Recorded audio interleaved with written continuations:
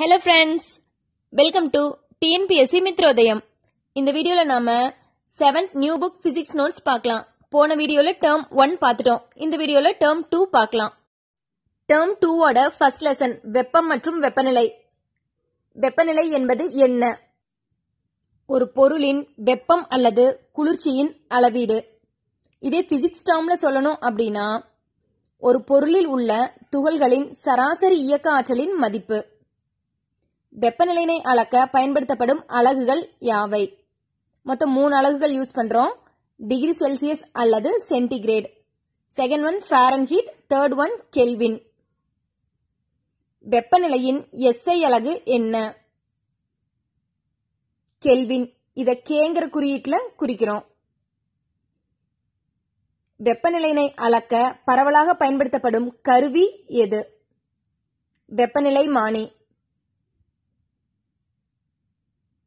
வெப்பநிலைமானியில் உள்ள திரவமானது வெப்பப்படுத்தும் போது விரிவடைகிறது. இதே வெப்பநிலைமானியில் உள்ள திரவமானது குளிர்ச்சி அடையும் போது சுருங்குகிறது. பெரும்பாலும் வெப்பநிலைமானிகளில் பயன்படுத்தப்படும் திரவங்கள் எவை? பாதரசம் அல்லது ஆல்கஹால். ஏன் பாதரசம் அல்லது ஆல்கஹால் வெப்பநிலைமானிகளில் பயன்படுத்தப்படுகின்றது? ஏன்னா இந்த 2 திரவங்களோட வெப்பநிலையில எவ்வளவு மாற்றம் ஏற்பட்டாலுமே அது திரவநிலையிலிருந்து மாறாது.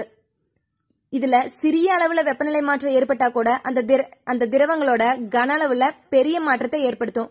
அதனால வெப்பநிலையை துல்லியமா நாம கணக்கிட முடியும். பாதரசத்தின் கொதிநிலை மற்றும் உறைநிலை எவ்வளவு? பாதரசத்தோட கொதிநிலை 357 டிகிரி செல்சியஸ். பாதரசத்தின் உறைநிலை -39 degree Celsius. வெப்பநிலைமானிகளில் அதிக நெடுக்கத்தினாலான வெப்பநிலைகளை அளக்க பயன்படும் திரவம் எது? பாதரசம். இதே வெப்பநிலைமானிகளில் மிக குறைந்த வெப்பநிலைகளை அளக்க பயன்படும் திரவம் எது? ஏன்? ஆல்கஹால். ஏன்னா ஆல்கஹால் -100 டிகிரி செல்சியஸுக்கும் குறைவான உறைநிலையை கொண்டுள்ளது. அதனால இது குறைந்த வெப்பநிலைகளை அளக்க பயன்படுகிறது. வெப்பநிலைமானிகளில் பயன்படுத்தப்படும் எந்த திரவத்திற்கு வண்ணமூட்டி பயன்படுத்த முடியும்? ஆல்கஹால். வெப்பநிலைமானியின் வகைகள் எவை? 2 வகைப்படும். மருத்துவ வெப்பநிலைமானி, ஆய்வக வெப்பநிலைமானி. மனித உடலின் வெப்பநிலையை அளக்க பயன்படுத்தப்படும் வெப்பநிலைமானி எது? மருத்துவ வெப்பநிலைமானி. மனித உடலின் வெப்பநிலையானது எந்த அளவுகோலால் அதாவது அலகால் அளவிடப்படுகிறது? ஃபாரன்ஹீட். ஏன்னா ஃபாரன்ஹீட் அளவானது செல்சியஸ் அளவீட்டினை விட நுட்பமானது. மருத்துவ வெப்பநிலைமானியின் குறைந்தபட்ச மற்றும் அதிகபட்ச வெப்பநிலை எவ்வளவு? குறைந்தபட்ச வெப்பநிலை 35 டிகிரி செல்சியஸ் அல்லது 94 டிகிரி ஃபாரன்ஹீட். அதிகபட்ச வெப்பநிலை 42 டிகிரி செல்சியஸ் அல்லது 108 டிகிரி ஃபாரன்ஹீட். மிக அதிக மதிப்பு கொண்ட வெப்பநிலையினை அளக்க பயன்படுத்தப்படும் வெப்பநிலைமானி எது? ஆய்வக வெப்பநிலைமானி. ஆய்வக வெப்பநிலைமானியானது டேஸ் முதல் டேஸ் வரை செல்சியஸ் அளவுகோலினை கொண்டுள்ளது. -10 டிகிரி செல்சியஸ் முதல் 110 டிகிரி செல்சியஸ் வரை. மருத்துவ வெப்பநிலைமானியானது டேஸ் முதல் டேஸ் வரை அளவீட்டினை கொண்டுள்ளது. 35 டிகிரி செல்சியஸ் முதல் 42 டிகிரி செல்சியஸ் வரை அல்லது 94 டிகிரி ஃபாரன்ஹீட் முதல் 108 டிகிரி ஃபாரன்ஹீட் வரை. மனிதர்களின் சராசரி உடல் வெப்பநிலை எவ்வளவு? 37 டிகிரி செல்சியஸ் அல்லது 98.6 டிகிரி ஃபாரன்ஹீட். இன்றைய காலகட்டங்களில் பயன்படுத்தப்படும் பாதரசம் அல்லாத வெப்பநிலைமானி எது? டிஜிட்டல் வெப்பநிலைமானி. செல்சியஸ் அளவீட்டு முறை யாரால் அறிமுகப்படுத்தப்பட்டது? 1742 ஆண்ட்ரஸ் செல்சியஸ். ஃபாரன்ஹீட் அளவீட்டு முறை யாரால் அறிமுகப்படுத்தப்பட்டது? Daniel Gabriel Fahrenheit. Fahrenheit வெப்பநிலைமானியின் அளவுகோலானது days முதல் டேஸ் வரை அளவிடப்பட்டுள்ளது. 32 டிகிரி ஃபாரன்ஹீட்டிலிருந்து 212 டிகிரி ஃபாரன்ஹீட் வரை. கெல்வின் அளவீட்டு முறை யாரால் அறிமுகப்படுத்தப்பட்டது? William Lord kelvin. தனிச்சுழி வெப்பநிலைமானி என்று அழைக்கப்படும் வெப்பநிலைமானி எது? கெல்வின் வெப்பநிலைமானி. ஃபாரன்ஹீட், கெல்வின் மற்றும் செல்சியஸ் அளவீடுகளுக்கு இடையே உள்ள தொடர்பு யாது? இங்க Fங்கிறது ஃபாரன்ஹீட், Cங்கிறது செல்சியஸ், Kங்கிறது கெல்வின். ஃபர்ஸ்ட் ஃபாரன்ஹீட்டுக்கும் செல்சியஸுக்கான தொடர்பு பார்க்கலாம். F-32/9 = C/5. அடுத்து கெல்வினுக்கும் செல்சியஸுக்குமான தொடர்பு K = 273.15 பிளஸ் C. அடுத்து சிலவற்றோட ஸ்டாண்டர்ட் வேல்யூஸ், அதனோட வெப்பநிலைகள் செல்சியஸ், ஃபாரன்ஹீட், கெல்வின் அளவீட்டில் பார்க்கலாம். நீரின் கொதிநிலை 100 degree Celsius, 212 degree Fahrenheit, 373.15 kelvin. அடுத்து நீரின் உறைநிலை 0 டிகிரி செல்சியஸ், ஃபாரன்ஹீட்ல 32 டிகிரி, கெல்வின்ல 273.15. மனித உடலின் சராசரி வெப்பநிலை 37 degree Celsius, 98.6 degree Fahrenheit, 310.15 kelvin. அடுத்து சராசரியா ஒரு அறையின் வெப்பநிலை 23 டிகிரி செல்சியஸ், ஃபாரன்ஹீட்னு பார்த்தா 72 டிகிரி ஃபாரன்ஹீட், 296.15 கெல்வின். பெருவெடிப்பு நிகழ்ந்த சில கணங்களில் பிரபஞ்சத்தின் வெப்பநிலை எவ்வளவு? 10^32 கெல்வின். நீரின் கொதிநிலை எவ்வளவு? 373.15 கெல்வின். 100 டிகிரி செல்சியஸ் இல்லைனா 212 டிகிரி ஃபாரன்ஹீட். புவியில் பதிவு செய்யப்பட்ட மிக உயர் இயற்கை வெப்பநிலை எவ்வளவு? 329.85 கெல்வின். 56.7 டிகிரி செல்சியஸ் இல்லைனா 134.06 டிகிரி ஃபாரன்ஹீட். மனித உடலின் சராசரி வெப்பநிலை எவ்வளவு? 310.15 கெல்வின் இல்லைனா உங்களுக்கே தெரியும் 37 டிகிரி செல்சியஸ் இல்லைனா 98.6 டிகிரி ஃபாரன்ஹீட். நீரின் உறைநிலை எவ்வளவு? இதுக்கு முன்னாடியே பார்த்தோம், 273.15 kelvin. 0 degree Celsius, 32 degree Fahrenheit. புவியில் பதிவு செய்யப்பட்ட மிக குறைந்த இயற்கை வெப்பநிலை எவ்வளவு? 178.45 kelvin, -94.7 degree Celsius, -138.46 degree Fahrenheit. பூமரங் நெபுலாவில் நிலவும் பிரபஞ்சத்தின் மிக குறைந்த நாமறிந்த வெப்பநிலை எவ்வளவு? 1 கெல்வின், -272.15 டிகிரி செல்சியஸ் இல்லனா -457.87 டிகிரி ஃபாரன்ஹீட். தனிச்சுழி வெப்பநிலை என்பது 0 கெல்வின், -273.15 டிகிரி செல்சியஸ் இல்லனா -459.67 டிகிரி ஃபாரன்ஹீட். உலகின் பெரும்பான்மையான மனிதர்கள் அன்றாட வாழ்வில் வெப்பநிலைகளை அளக்க பயன்படுத்தப்படும் முறை எது? செல்சியஸ் அளவீட்டு முறை. ஏன்னா செல்சியஸ் அளவீட்டை தான் ஈஸியா கெல்வினுக்கு மாத்திக்க முடியும். ஐக்கிய அமெரிக்க நாடுகளில் வெப்பநிலைகளை அளக்க பயன்படுத்தப்படும் முறை எது? ஃபாரன்ஹீட் அளவீட்டு முறை. ஃபாரன்ஹீட் முறைய கெல்வின் அளவீட்டுக்கு மாற்றுவது அவ்வளோ ஈஸியா இல்ல. அதனால ஐக்கிய அமெரிக்க நாடுகள் கெல்வின் அளவீட்டு முறைக்கு மாற்றாக பயன்படுத்தப்படும் முறை எது? ரான்கின் அளவீட்டு முறை. இந்த ரான்கின் அளவீட்டு முறையை அறிமுகப்படுத்தியவர் யார்? ரான்கின் 1859ஆம் ஆண்டு. ஃபாரன்ஹீட் மற்றும் ரான்கின் அளவீடுகளுக்கு இடையே உள்ள தொடர்பு யாது? R = F + 459.67. எந்த வெப்பநிலையில் செல்சியஸ் மற்றும் ஃபாரன்ஹீட் அளவீடுகள் ஒரே மதிப்பினை கொண்டிருக்கும்? -40. -40 டிகிரி செல்சியஸும் -40 டிகிரி ஃபாரன்ஹீட்டும் சேமா இருக்கும். Next lesson மின்னோட்டவியல். மின்னோட்டவியல்ல இருந்து கொஸ்டின்ஸ் பார்க்கலாம். முதலாக உலகத்தில் மின்சாரம் பயன்பாட்டிற்கு வந்த ஆண்டு 1882.